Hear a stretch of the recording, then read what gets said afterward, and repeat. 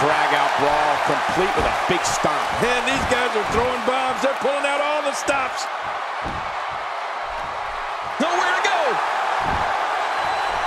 He's on the ropes, and the ref wisely stops the count.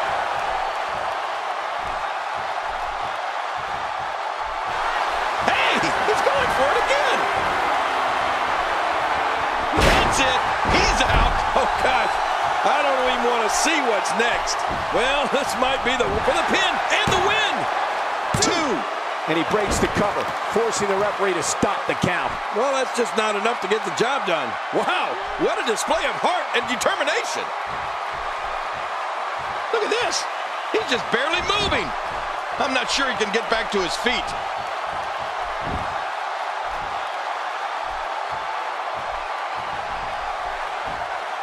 He's displaying classic offense here. Yeah, that's when he's the most dangerous. Wow, he's still down after that. Boy, he was able to reverse it and get out of that. Uh-oh, big move coming. Going for it all here. Ooh, one of the most effective moves in all of WWE. He's just getting dissected. Well, this might be the worst yet. He can do it here. I think he's got him. 2. And a kick out at 2. I thought this one was all over, King. You can tell that frustration has begun to set in here. You can't teach heart, and believe me when I tell you this guy is filled with it. Hey, he's going for it again. What a maneuver. Now that's a finishing move. This thing might be all over. He's got to be history. Is he still even conscious? And he goes for the cover. This is it. 2. 3. The referee's calling for the bell. The match is over.